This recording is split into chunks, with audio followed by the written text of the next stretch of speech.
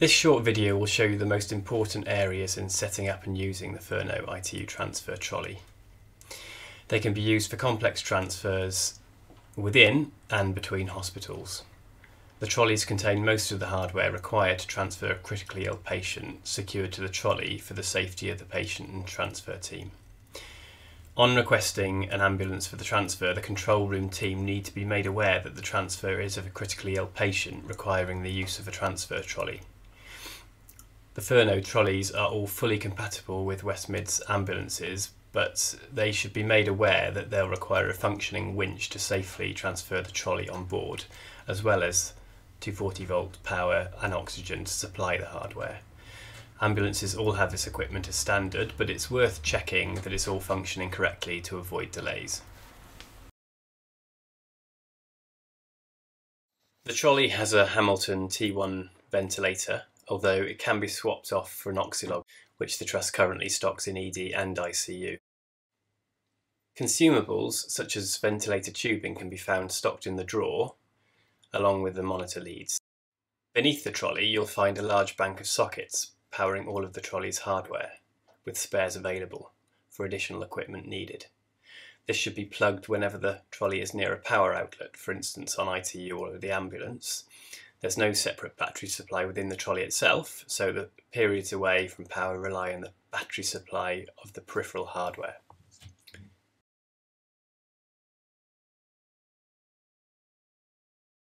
I'm now going to open the pack rack slowly for your demonstration.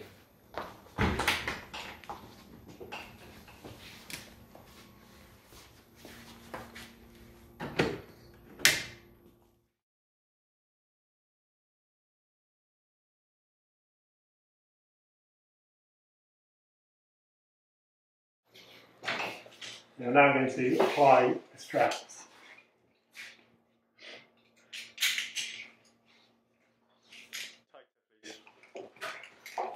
There's no patient consent here.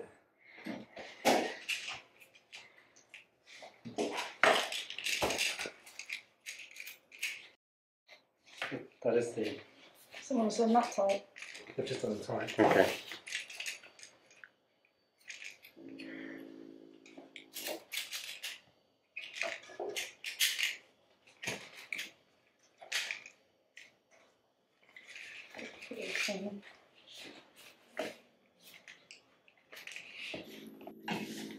So the patient is securely fastened in.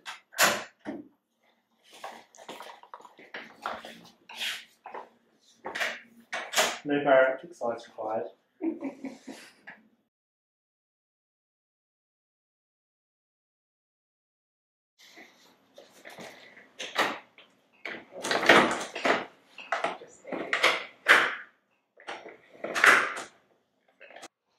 The monitor comes off if you need to use it as a transport monitor off the trolley like this. So it's that.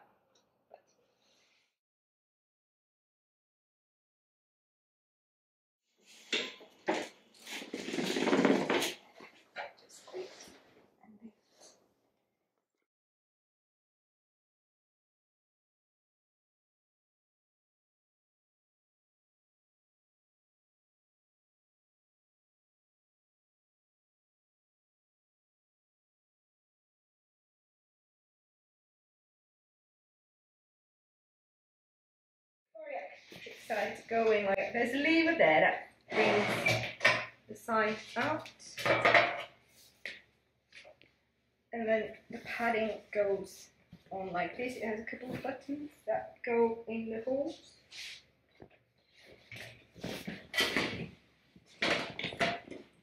Put in and then slide in, and then we use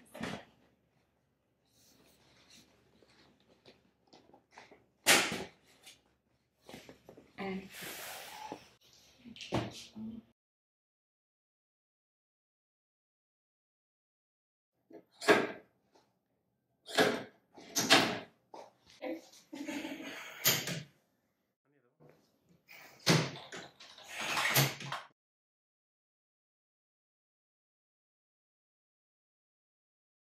So if I show you wrong first, so if it just hooks over the first bar, you can accidentally clip it, but it will fall off easily.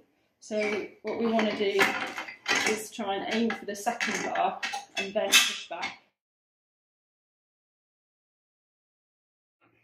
And lifting it off.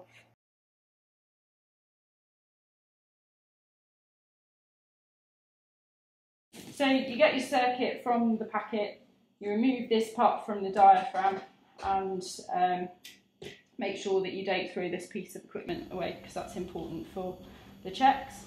So when you come to connect this, you want to make sure that the diaphragm part doesn't fall off whilst you're doing it, and it can only really connect in one direction. So that should just seat on there and on the bottom here.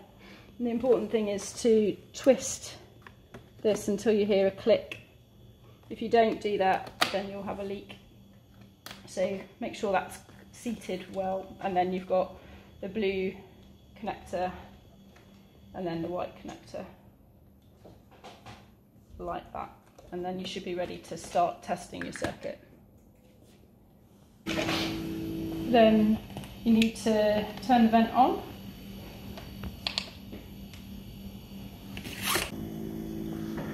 Self-testing.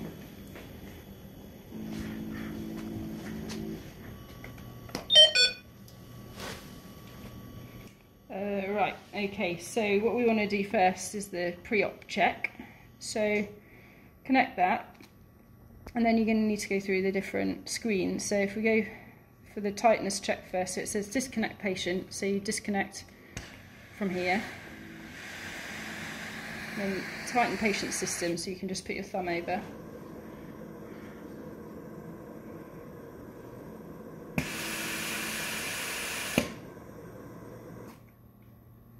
So that's the first bit.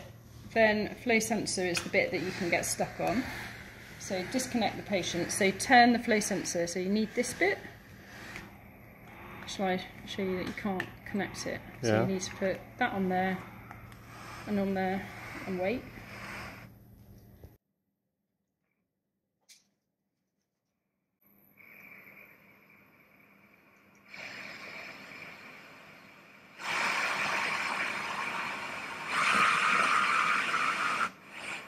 Okay, so you turn the flow sensor again.